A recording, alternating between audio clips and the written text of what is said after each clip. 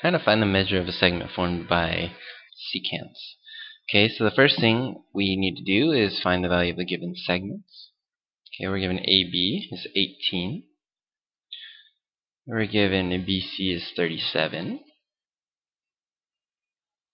And ED is 23. Then we need to find this one right here, AE. Okay, so once we know all these, we can substitute those into the relationship. Okay, so this relationship is AB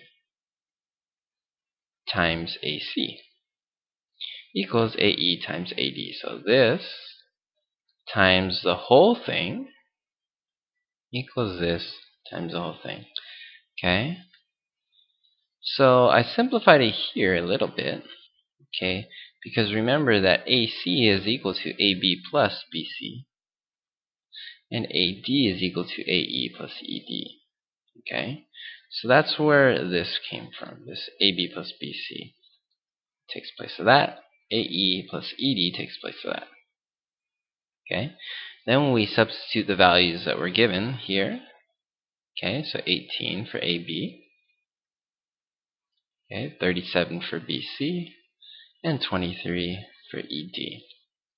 Okay, now we need to solve for AE because that's what they're asking for. Okay, so what I first did was 18 plus 37 is 55. Okay, and this one is a little different. This one's tricky. What I did was I distributed AE to both. So that gives me AE squared plus 23 times the AE. Okay.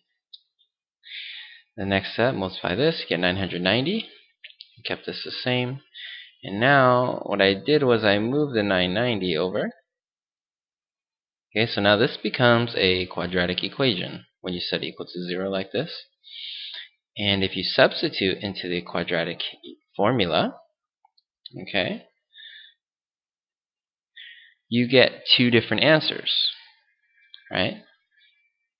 Now, of course, okay, you cannot get a negative answer because we were trying to get length. That wouldn't make sense.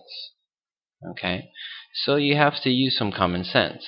All right, it must be 22 then because we can't have a negative. Okay, and that completes our problem.